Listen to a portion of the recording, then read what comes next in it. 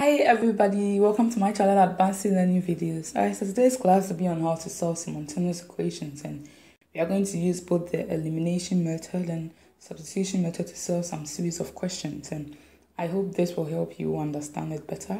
Then if you are new to my channel, don't forget to subscribe, hit the subscription button, give a thumbs up if you like the video, and you have any question relating to this, you can put it at the comment section.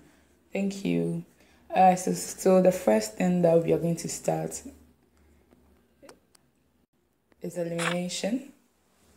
So we are going to solve these questions using the elimination method. I will take you through these ones carefully. Then later we'll go to substitution with these same examples, and you'll know that you get the same answers as the way we solve for elimination method. So I will first of all solve the first one first. So the first one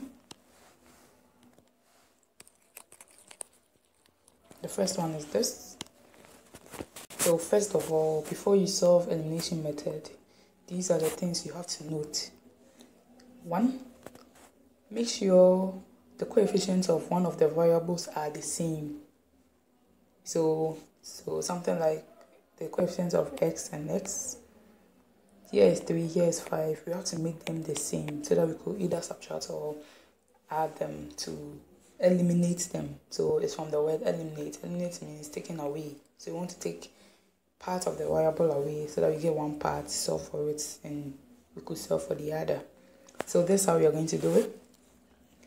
I will want to take y away. So I will multiply, since they have different coefficients, I will multiply equation 1. So I'll multiply equation 1 by 3. So we'll multiply, let me write it here.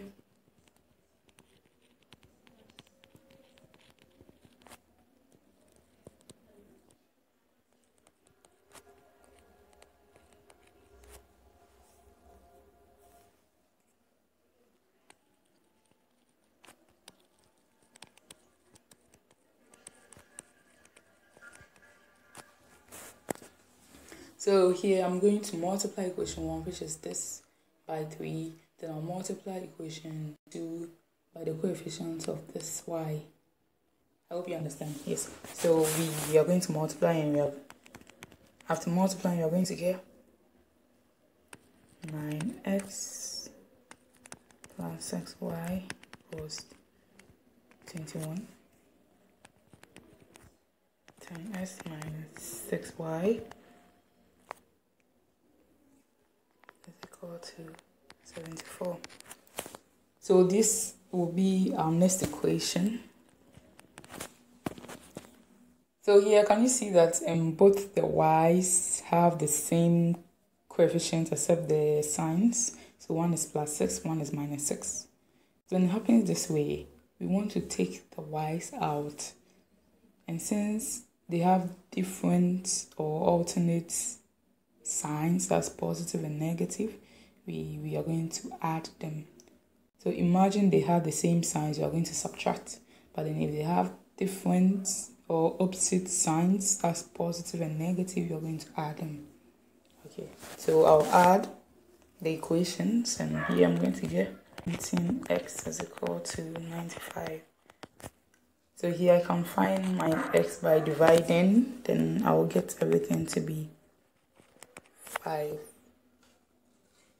So after getting 5, then what do? I'll go and put it back into any of the equations to solve for y. So I'm going to put it in the first equation. So I'm going to get 3 multiplying plus 2y 7. Then I'm going to get everything to be 2y is equal to 7 minus 15. This is negative 8. So I'll divide and I'll get my y to be equal to negative 4. So this will be my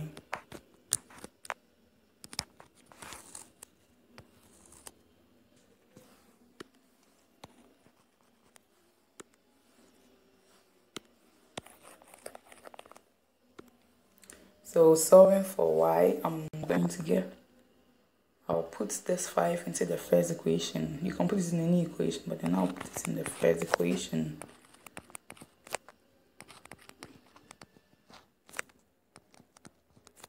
And I get to y to be equal to 7 minus 15, which is the same as 8.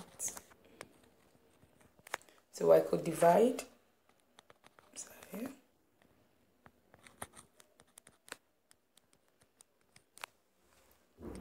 So I've got my answer. So that means my x is 5 and my y is -4. So I'm done with the first question. Go on with the second. So the second question was,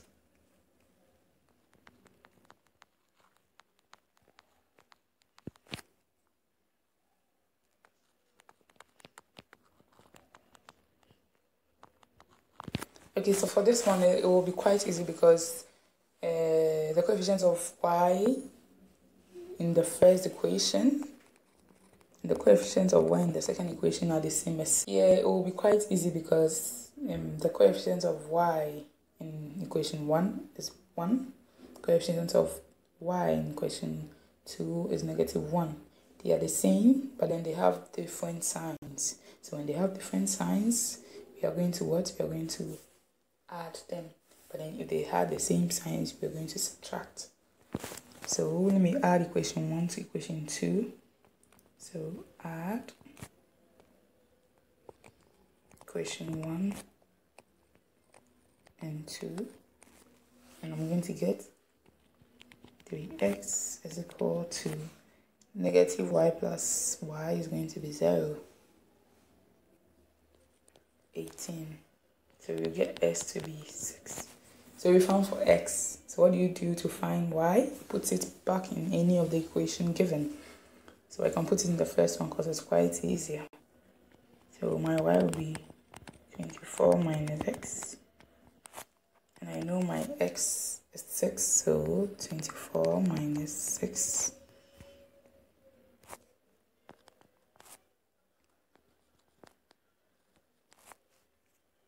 So my y is equal to 18. So I had x to be 6 and my y to be 18. With this same idea, we are going to solve for substitution method. And mind you, substitution method and elimination are the same. You're going to get the same answers at the end, but then the procedures are quite different. Okay, so I will start with the first one. So starting with the first one, for this substitution means you are replacing. So you are putting something else aside what you have already. So for this, we could make any of the variables a subject. So I'll make y the subject in the first equation. So I'm going to get y. Okay, starts the whole thing. So 3x plus 2y is equal to 7. And I want to make y the subjects. That means I'm going to get 2y is equal to 7 minus 3x, making y the subjects. So this is my final answer for y.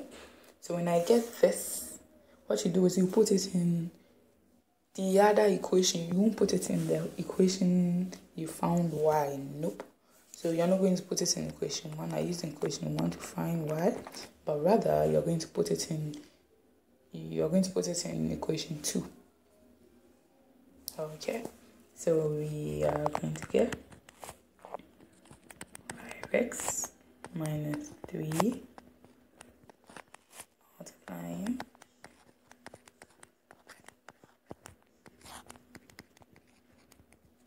okay. So here you're going to do some simplification and you will get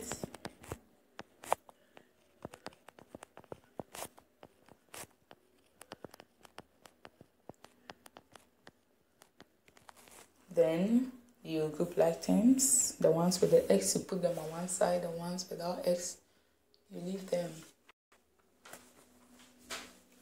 So here I'm going to get 5x plus 9 over 2x is equal to 37 plus 21 over 2. Okay, so here I'm going to get 95 over 2, and here I'm going to get 19 over 2x. So I'm going to get x to be equal to 5.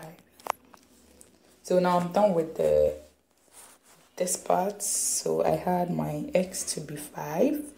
So how will I solve for y? Okay, y was equal to 7 minus 3x over 2. So that means wherever you see x, you put the 5. So I'm going to get 7 minus 3 times 5 over 2. I'm going to get 7 minus 15 over 2.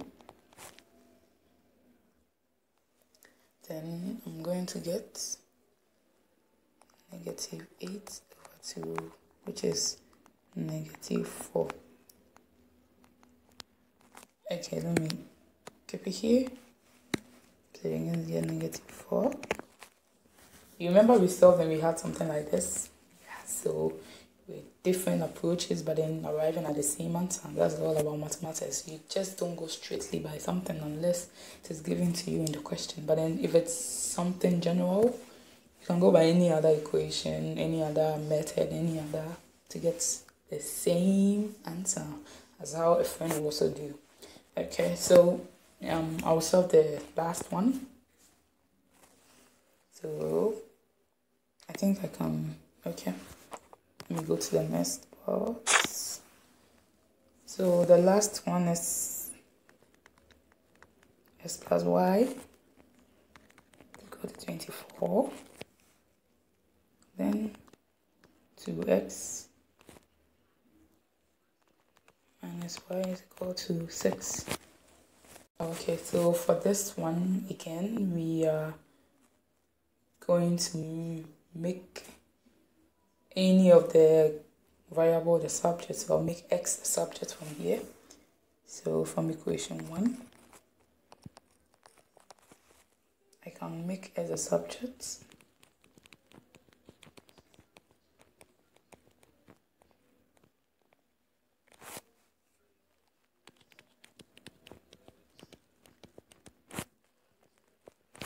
Okay, so from here I'm going to put this x equals 24 into the next equation. I'm not going to put it in the same equation I found x, but then I'm going to put it in the next equation. So the next equation will be equation 2. 2 multiplying 24 minus y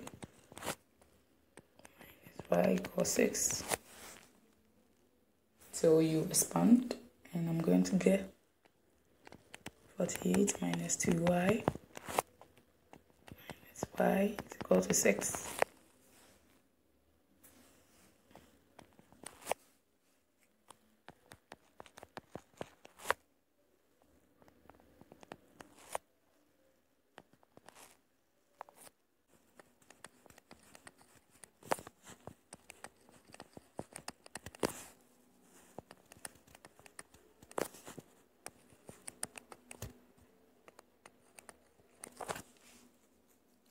So I've got my y to be 18.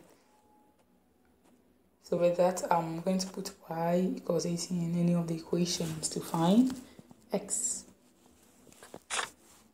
So from equation 1, which is s plus y is equal to 24. And it said my y is 18, so my s will be 24 minus y, which is the same as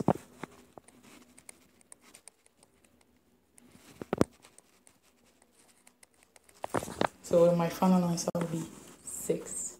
Okay, so thanks for watching, and don't forget to subscribe if you've not subscribed. And if you have any comment, anything relating to this, you can put it at the comment section. Thank you so much, and bye. Bye.